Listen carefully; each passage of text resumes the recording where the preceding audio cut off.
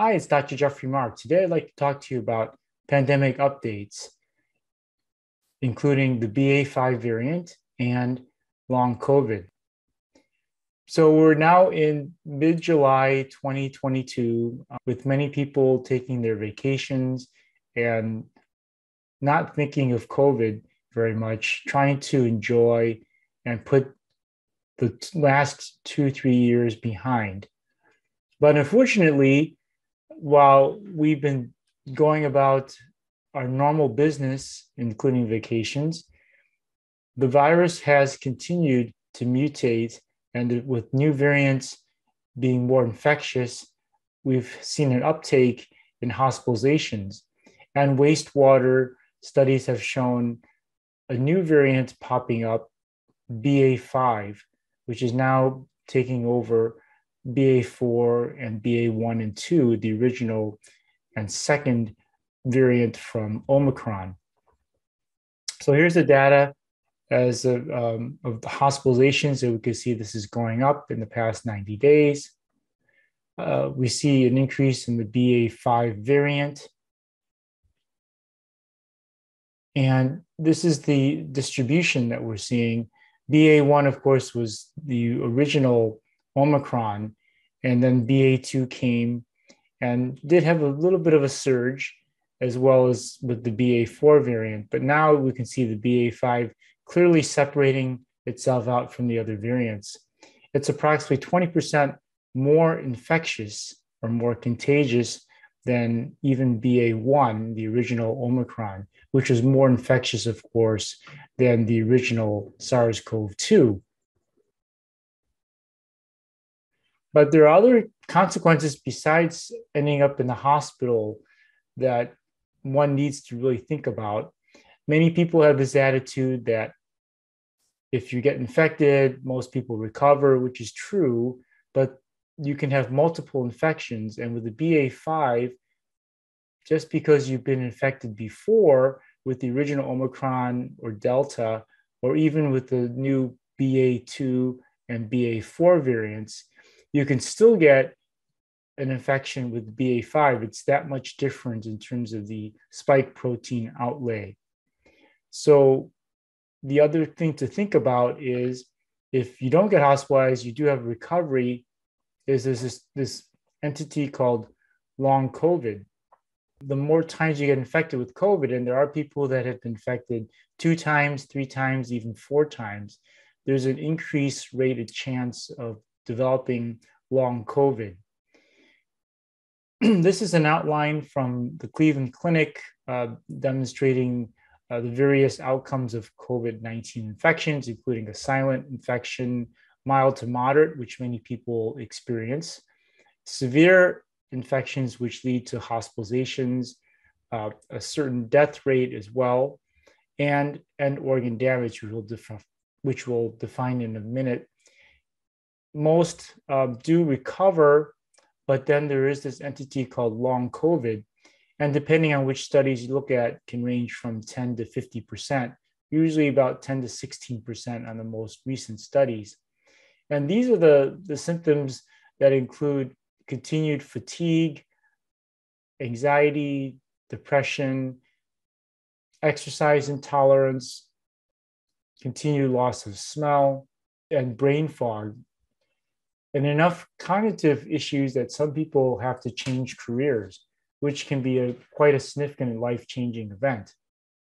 So what were the consequences of the end organ damage? Well, if you have severe enough reaction to COVID, meaning a cytokine storm experience where there is just too much of inflammation, not enough balance in your body to control the inflammation, kind of like a fire that is supposed to be controlled but gets out of control and starts to consume massive amount of acreage, you can have pulmonary fibrosis, renal failure, congestive heart failure, and strokes. What's the definition of long COVID? Long COVID has been defined by the World Health Organization, that's referenced here, as a complex multi-systemic illness that follows or occurs from an acute infection of COVID-19. it may take some time for any apparent recovery. There may be a component where there's an intermediate period of time of recovery.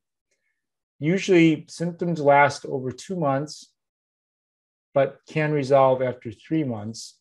And it doesn't appear to be related to the severity of the infection, meaning often mild infection can lead to long COVID. And there is a requirement that other causes have been excluded. So these are symptoms that you can have from long COVID, which actually also overlaps with something called the mast cell activation syndrome, which we'll discuss briefly in a few minutes. You can have continued fatigue, fevers, weight loss, but you can also have weight gain as well. Various things can affect multiple organ systems so that you can have several of these occurring all at once or just a few of them. One of the more consequential symptoms is hearing loss, tinnitus, or ringing in the ears, a chronic condition of sinusitis or recurrent sinusitis, conjunctivitis with issues with the eyes, and continued inability to smell. Other things neurologically affecting people primarily include anxiety, brain fog, migraines, continued headaches, and difficulty sleeping, which we'll touch on another study that looked at this area. Cardiovascular, people can have chest pains. We do know there's a myocarditis or inflammation of the heart muscles, which can continue, which is why people should not resume vigorous exercise, at least within the couple weeks of recovery of having COVID. But if you have long COVID, obviously, you may be limited in the amount of activities that you can do. Pulmonary issues include continued coughing, wheezing, dyspnea, or this feeling of shortness of breath, especially on exertion. People have had problems with urination as well, with frequency, pelvic pain. And the esophagus, gastrointestinal issues include problems swallowing. A globus sensation is a sensation where there's a persistent lump in the throat feeling. People can have chest pain, they can have heartburn. We've seen people that have never had heartburn before they've experienced COVID and afterwards have persistent symptoms. Also, in terms of the stomach, you can have dyspepsia, this feeling of bloating and discomfort after eating, nausea and vomiting as well.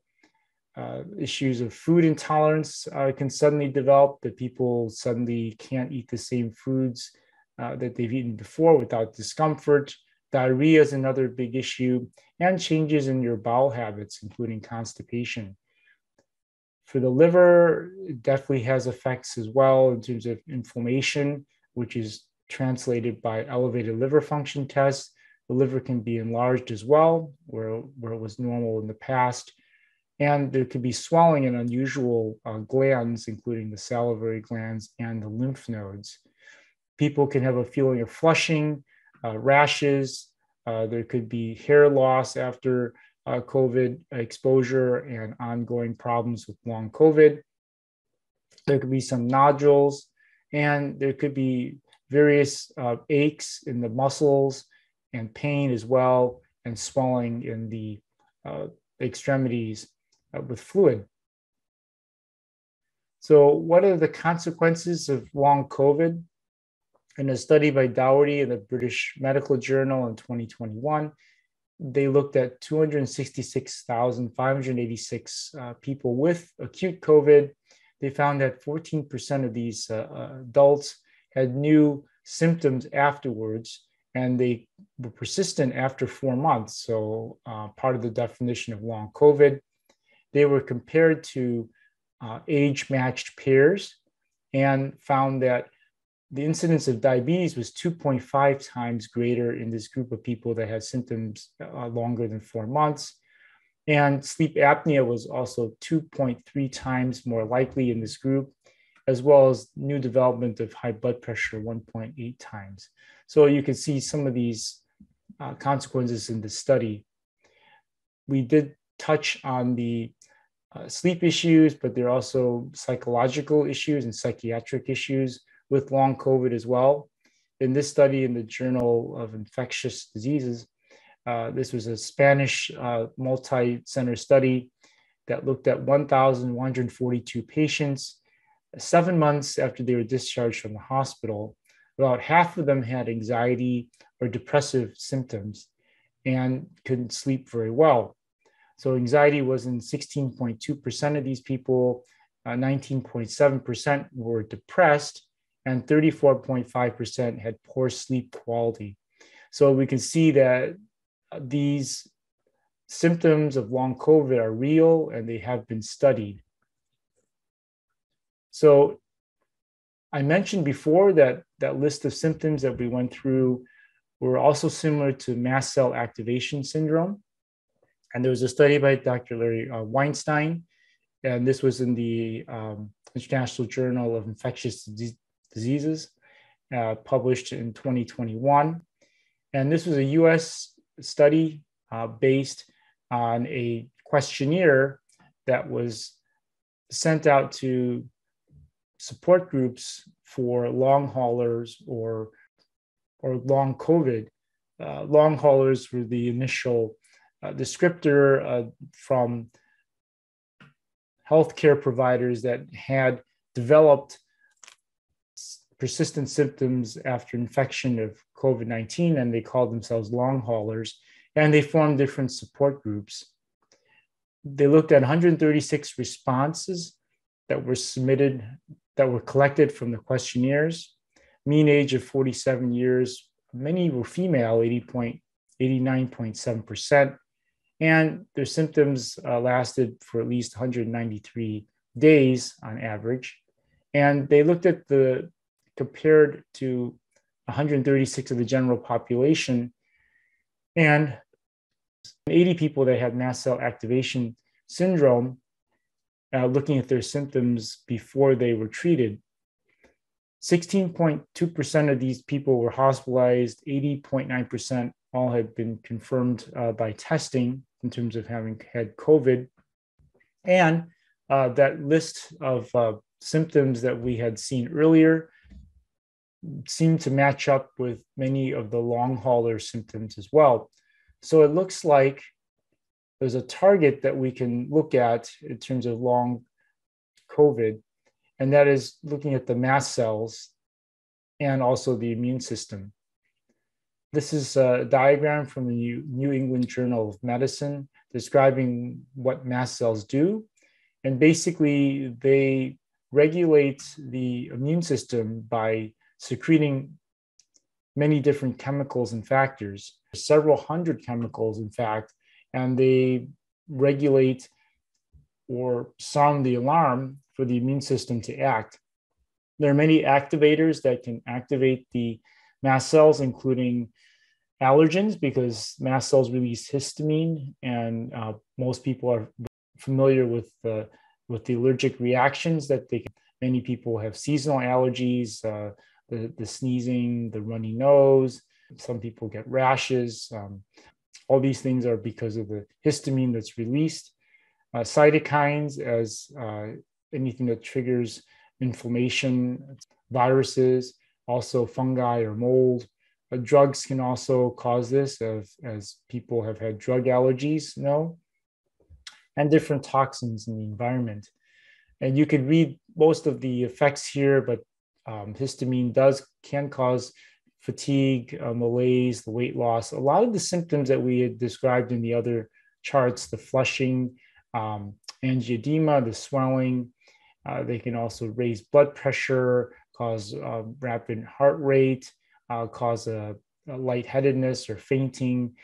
They can cause diarrhea, reflux, and also bone pain and ache. They can have depression, insomnia, migraines. So a lot of this sounds familiar. It's because of the commonality of the symptoms from mast cell activation and also what was seen on the surveys for COVID-19 long haulers. So what can we do for treatment? We do treat the mast cell for long COVID. We also work with the immune system as well. Antihistamines such as famotidine or Pepcid, which are H2 blockers and also H1 blockers as well, may be helpful to help decrease the amount of histamines. Mast cell stabilizers, cromolyn, quercetin, several others that are more either natural or medications can help as well to a certain degree. Low histamine diets can be attempted. Energy or light therapy, which is getting even just sunlight. There is more information on another blog that I've given using natural sunlight in terms of boosting the natural mitochondrial melatonin that's produced, that is a powerful antioxidant. There's also sleep and lifestyle. You want to increase the innate immune system as well by getting at least 6 hours of sleep, preferably 7 to 8 hours of sleep. Lifestyle changes that are also maybe needed in terms of limiting exercise or other things that can cause fatigue or increase activation of mast cells. Mitochondrial support, there are certain supplements and nutrients that support the Krebs cycle. People have used CoQ10 and other types of supplements as well to give the mitochondria, which are the key factories making ATP and energy, to be able to supply more energy. But there is also a necessity to shift over the functions of the mitochondria, which are normally to make energy, but they can also have a repair and immune defense mode. And if they're activated in that mode, then they are less productive in terms of making ATP and energy. So therefore, there is this aspect of fatigue, as well as the fact that your body is making more immune-related cells as well, and the cytokines that go along with this response. Peptides can be used to balance the immune system. They can make the immune system smarter, increase the amount of T regulatory cells, T4 and T8, which also can help balance this immune response. And then there are also peptides that are more useful for the sleep, as we mentioned, the insomnia that can occur with long COVID. Anxiety as well can be helped with peptides, as well as the brain fog and inability to pay attention or to focus. These are all part of a regimen that has been individualized to treat long COVID for people that are suffering. So hopefully you can see that with this latest surge that's not really been reported very well, because most people are not in the mindset of wanting to revisit the pandemic and revisit some of the precautions that we've practiced before, such as mask wearing, and we want to move on, that there is still concerns that we need to take care of. And that is that there are vulnerable people in the population, the elderly, the immunocompromised, the pregnant people. And we want to make sure that they stay as safe as possible. So we do need to continue to take precautions, because even though we may not end up in the hospital, there is this risk of long COVID if we continue to get infected with COVID. And you can get this multiple times. And now with the BA.5, it's almost a new variant kind of starting over again. And so each time you get exposed, you can have up to 2 to 3 times the risk of having long COVID. If you do have long COVID, we're making progress in terms of treatments and finding out the root causes. But of course, it's best to avoid getting long COVID to begin with. So if you have questions on long COVID, treatments, peptides, you can contact us at info@jeffreymarkmd.com. Find us on the web at www.allfunctionalhealth.com, or call area code 925-736-9828. We've helped thousands of people in their journey of health, and we look forward to helping you as well. So take care and stay healthy.